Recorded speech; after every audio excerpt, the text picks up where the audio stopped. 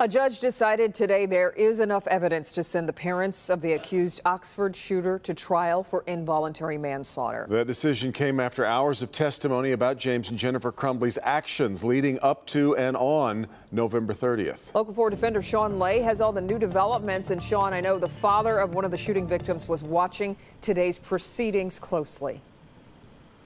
Right inside the courtroom, Kimberly and Devin, the father of Tate Meir. Tonight he is saying, based on the testimony of the school counselor who was on the witness stand today, he says he believes Oxford Schools owes him and the other families an apology. Here, the counselor comments on not checking Ethan Crumbley's backpack when he had concerns about him the morning of the shooting.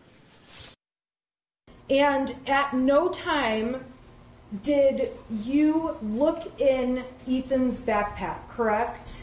Correct. Oxford High School counselor Sean Hopkins being grilled by the attorney for James Crumbley, Shannon Smith. Smith working to establish that blame for the shooting does not lie with Ethan Crumbley's parents. She's pointing at Hopkins, who wanted Crumbley's parents to get him help the morning of the shooting, but Ethan was sent back to class. Smith says Hopkins was bound by law to report to CPS that he was concerned Ethan was being neglected.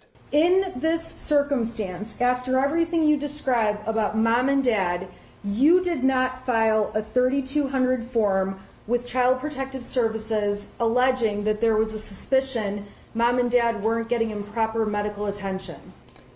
I did that. In court, listening to these difficult details, several families of those injured or killed, including the father of Tate Meir. The school hasn't contacted us. I'm not sure about the other 3 families. I'm sure they haven't. They owe everybody an apology. They owe our community an apology, right? Something went wrong that day, okay? And what they're trying to do is they're trying to take the human side out of this, right? And they want to make this all lawyer talk, right? Come on, call me. Come on over. Apologize. It's tragic and sad, and I'm happy and grateful that the judge did the right thing, and she knows the law, and so I'm absolutely grateful, but again, it's just tragic, and it didn't have to happen. Also, new evidence that we heard inside court today, excerpts from Ethan's journal, Ethan Crumbley's journals. Here are 3. Quote, the shooting is tomorrow. I have access to the gun and ammunition. Quote, the first victim to be a pretty girl with a future so she can suffer like me.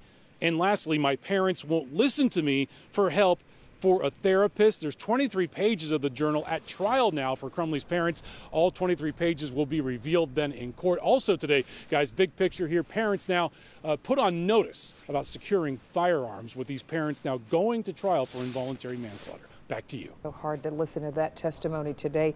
Sean, we appreciate it.